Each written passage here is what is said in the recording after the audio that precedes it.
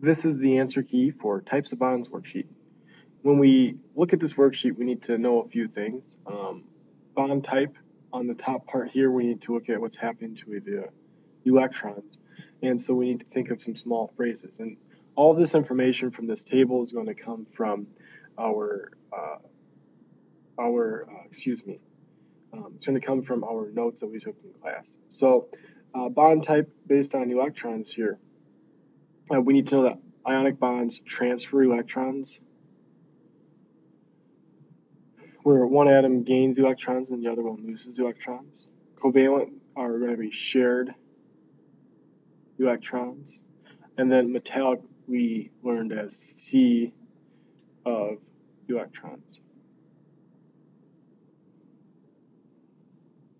For types of atoms, we're looking at metal versus nonmetal. So you have to recall, for this definition of bonding, we have a basic periodic table. Metals live on the left-hand side and nonmetals live on the right-hand side, except for that one hydrogen that's actually a nonmetal. So types of atoms, this is going to be a metal to a nonmetal in that order. This will be a nonmetal to another nonmetal. Metallic will be a metal to a metal. So then compound characteristics, we had three basic groupings here. We had conductivity, solubility, and then also melting point. So ionic conductivity in a solid is poor. And again, this is coming off of notes that we took in class. But solution, SOLN, is abbreviation for solution, conductivity is good. Skipping down to covalent, solid and solution conductivity is poor.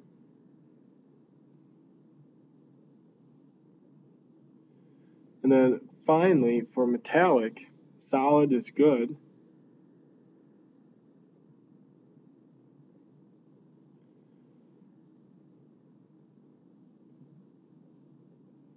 but then solution conductivity is poor. This is our best set of measurements or set of observations we can take, because these are very black and white, either poor good, poor poor, good poor, which is very useful for determining the bond type. As far as solubility goes, we're going to talk about both polar, so dissolves in water, would be a great example of a polar liquid, or nonpolar, can dissolve in a nonpolar liquid. This would be something like mineral oil, when we are talking about that. So for ionic, polar equals good. And if you're going to be soluble in one, you're really not going to be very soluble in the other. We'll call it NP is poor. Covalent depends. If you are a network covalent substance, you're not going to be soluble in either. And that's like glass or diamond, where the bonds won't break into any smaller pieces at all once it's in a liquid. So this is variable. So polar is going to vary, and nonpolar will also vary. Now, if you happen to be a molecular covalent substance, if you dissolve in polar, you won't dissolve in nonpolar, and vice versa. If you dissolve in nonpolar, you won't dissolve very well in polar. Metallic, both polar and nonpolar equal poor. You're not going to dissolve at all. So, kind of useful, but the fact that these vary, that takes away some of their usefulness. Lastly is going to be melting point. So melting point for these tends to be very high. Melting point for covalent can range from very low to very high. And then most metals tend to be high. The ones that we can get in metallic form easily tend to be pretty high because they're not very reactive. They're not as reactive.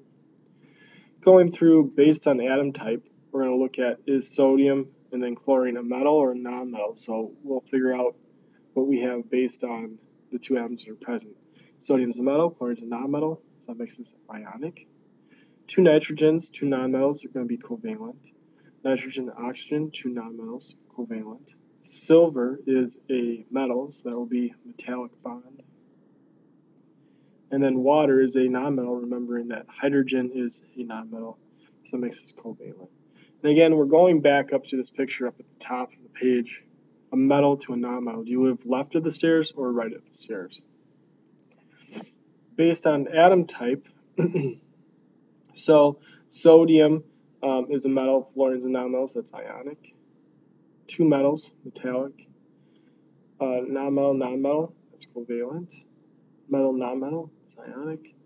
And lastly, carbon and fluorine are both non-metals, so that makes this covalent. Now, based on the electronegativity, we really don't do the ones that were metallic. Those don't come into play here. But we need a resource to do that. And one resource that we have available to us in class is a periodic table. It looks something like this. And on the periodic table, on the bottom, at least on this one, are the electronegativity values. So these bottom numbers here. I'll write those in while I'm doing this. But we're going to round to the 10th.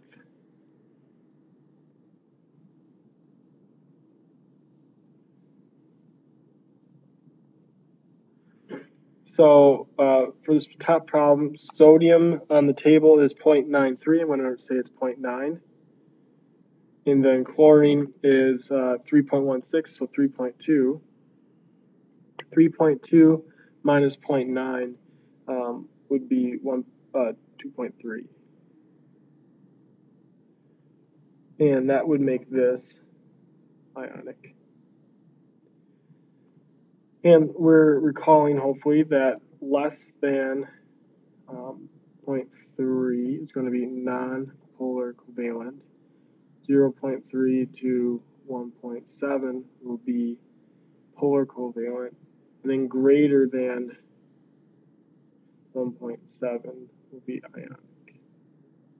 Two nitrogens, so it doesn't really matter what their values are because if we subtract them, 3 minus 3, 3.04 rounds to 3, will be non-polar covalent. A nitrogen to an oxygen, so we just did nitrogen, which was 3. Oxygen rounds to 3.4, so that gives us a 0.4, which is a just slightly polar covalent. Hydrogen is 2.2. Oxygen we just did, that's 3.4. So that gives us 1.2, which falls into, that's pretty polar covalent. On the right-hand side, we've already done sodium once over here. So we have a 0.9, and fluorine, 3.98 rounds to 4, so this is 3.1. Very ionic. Carbon to oxygen, carbon's listed as 2.55, so 2.6. Oxygen is 3.4, gives us 0.8, which is polar covalent. Sodium, we've done a number of times, 0.9. And sulfur, our table says is 2.6. So that's 1.7. That's right on the boundary. It's the very top edge of being polar covalent, but not quite ionic. So it's very close to being ionic, which means it's got a lot of ionic character. And then carbon we've just done up here, 2.6. Fluorine we've done is 4. That's a 1.4 difference, which makes this polar covalent. The last question says, if we were given an unknown powder, how might you identify what type of compound it is? Explain what you might do to determine if the unknown compound is ionic, covalent, or metallic. Consider properties such as melting point, solubility in water, and the conduction of heat or electricity. How could you use these properties to identify your unknown compound? So we said earlier that the top property, top characteristic, conductivity is the most important. So we would want to say determine the conductivity of the unknown in both solid and solution format.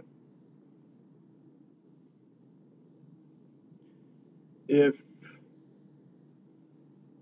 conductive as a solid, it's going to be metallic. If conductive in solution, that'll be ionic.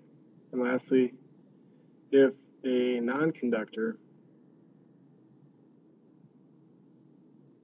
that would be covalent. Finally,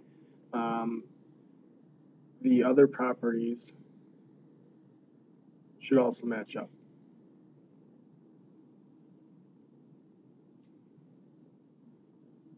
Or further support the identification.